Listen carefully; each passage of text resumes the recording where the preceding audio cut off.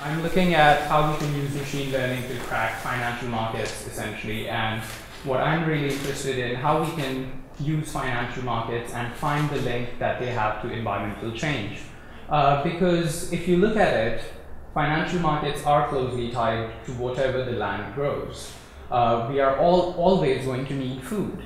And because climate change directly affects our food production chains, it has consequences for financial markets. So what I am trying to build up towards is how we can make a language of climate change which does translate readily to financial markets, because they can be a very big driver of change. So before I go into all of that, let me give you a very brief history of artificial intelligence.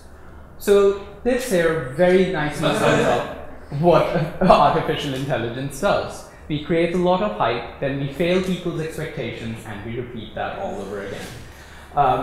What happened in 1943 was that scientists developed the first thing called a neural network. What they tried to do was copy a neuron. They tried to copy a brain circuit into a computer program. Then along came Alan Turing and wrote his very seminal paper in which he proposed the Turing test, which I hope a lot of sci-fi movies have told you what it is. Turing test is when a machine completely succeeds in fooling a human into believing that that machine is a person.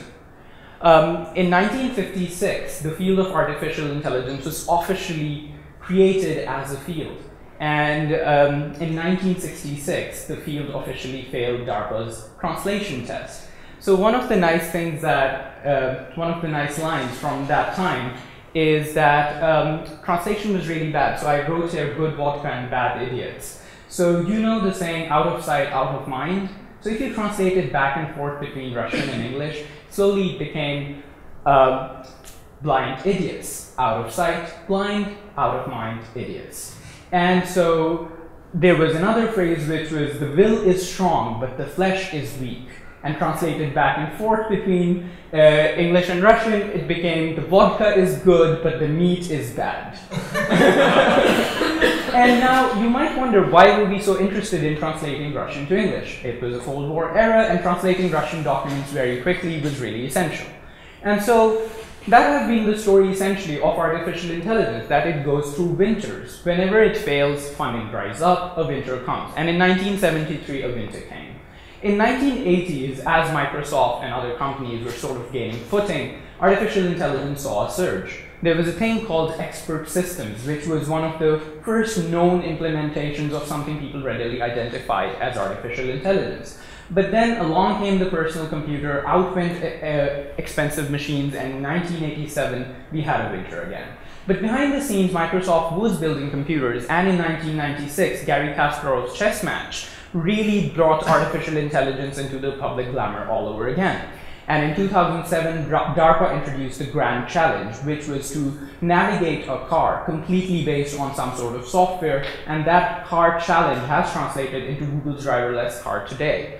Now, Google today has, in 2014, acquired a thing called DeepMind, which essentially goes all the way back to that 1943 technology, and they use a thing called deep neural networks, where they're essentially trying to recreate a neuron-style mind network to solve the problem of artificial intelligence.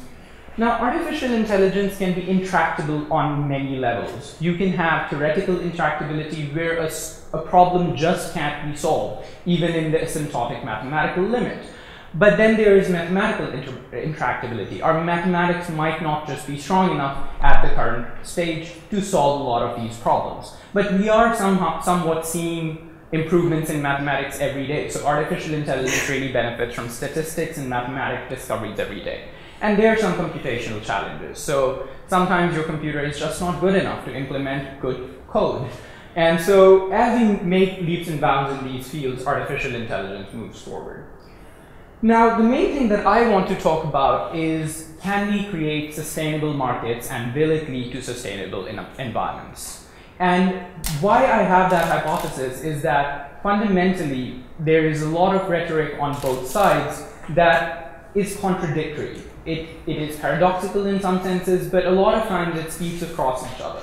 A lot of our markets need a lot of growth for a lot of metrics that we have, GDP being one of the more problematic ones, but a lot of environment needs sustainability-based rhetoric. And so how do we reconcile them? And so one thing that I'm trying to find out in my research is that can we use these really nice artificial intelligence machine learning models and find these linkages? And can we then prove that a sustainable market model really leads to a sustainable environment as well, and vice versa?